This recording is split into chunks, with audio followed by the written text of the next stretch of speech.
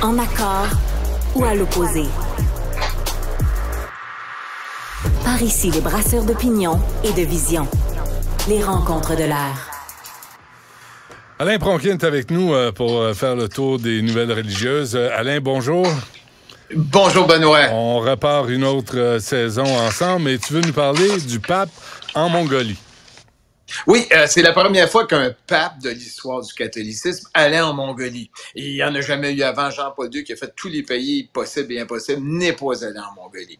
Alors, ce qu'on sait, bon, il part en Mongolie et la stratégie de la Mongolie, c'est pas bien compliqué, c'est entre la Russie et la Chine. Deux pays avec lesquels le Vatican a de la difficulté. Il y a de la difficulté avec, évidemment, M.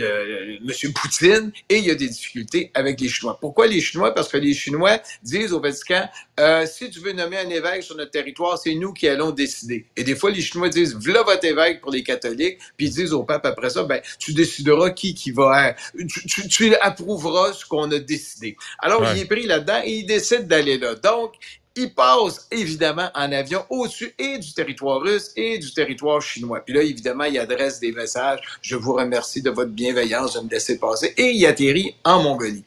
N'oublie pas, Benoît, Mongolie, 1400 catholiques. On peut même les compter et les nommer. Et sur un territoire où il y a environ 3 millions de population. Et là, il s'en va faire son discours. Et là, il vient parler à qui?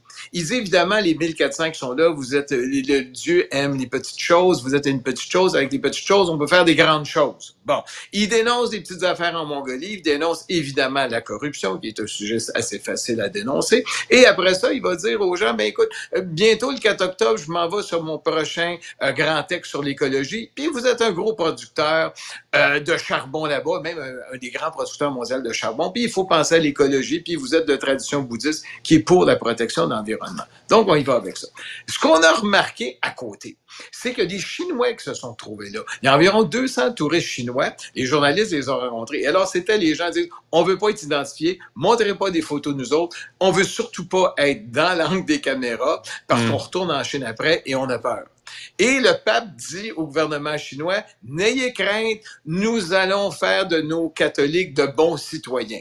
Ça veut dire quoi, un bon citoyen pour la Chine? Ça, c'est la grande question. Il n'a pas élaboré là-dessus. D'après toi? Aussi, je sais pas, c'est quelqu'un qui va écouter le premier ministre ou le président quand il va parler, puis qui fera pas de vagues, puis qui dira pas on veut changer le pays. Parce qu'il dit, écoutez, nos gens ici, on est juste des catholiques, on est juste là pour prier. Un bon catho, un bon chrétien, c'est ça. Tu remets pas en question l'autorité. Non, mais des fois, les cathos, à certains endroits, vont dire, ben écoute, les droits des femmes au niveau de l'avortement, ben on est contre ça, voici.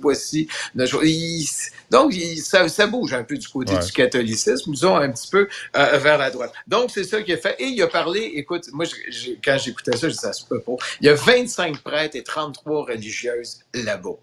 Et c'est pas beaucoup quand tu y penses, mais il est allé là. D'après moi, on va peut-être avoir des conséquences par la suite parce qu'il a dû avoir des discussions tant avec la Russie qu'avec la Chine, c'est certain, par rapport à la guerre, par rapport au conflit nucléaire, parce qu'il dit il faut arrêter le nucléaire.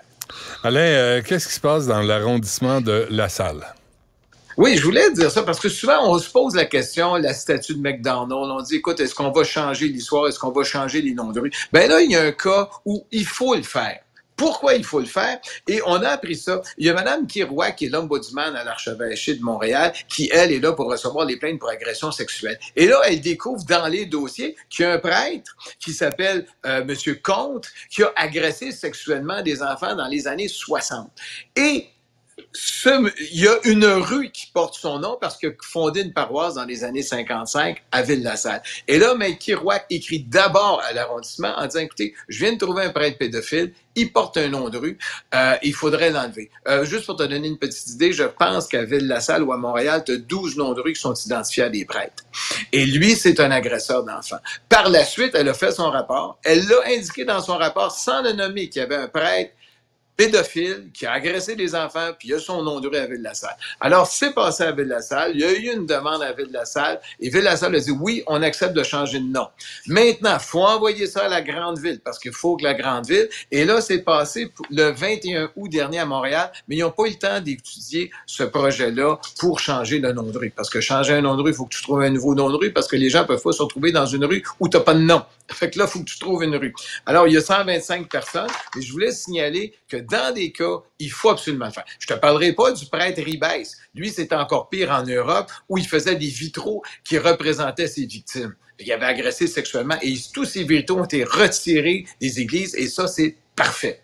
Mais c'est pour te donner une idée, là. Donc, il faut le faire, et ça a été fait. Je pense que ça, c'est un cas où il fallait changer le nom de rue. Bon, Alain, en Russie, un prêtre condamné à 3 ans de prison, pour quelle raison?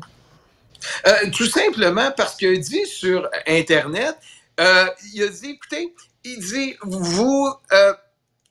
on est contre la guerre. Il dit, comment est-ce qu'il a dit ça? Il dit, la guerre en Ukraine, c'est une agression russe. Et il faut que les chrétiens condamnent cette agression-là. Et il a dit ça. Il a perdu son job de prêtre immédiatement. En 2022, il a perdu son job de prêtre. On l'a accusé au criminel. Et là, il est condamné à 3 ans de prison. Et il pourra même plus aller sur l'Internet en plus. Mais c'est juste pour que tu vois comment, là-bas en Russie, la liberté d'expression d'un religieux.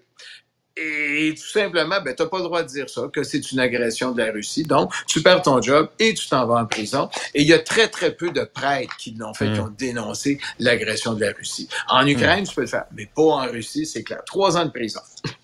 Bon, et une dernière nouvelle, l'oratoire Saint-Joseph.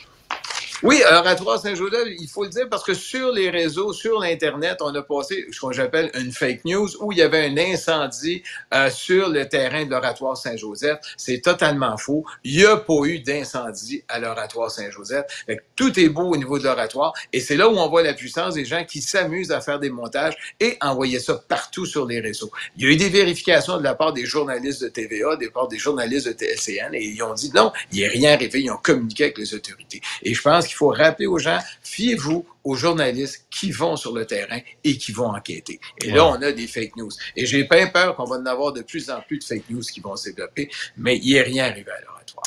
Très bien. Alain Pronkin, merci. La semaine prochaine. Merci et bonne journée, Benoît. Salut. Oui.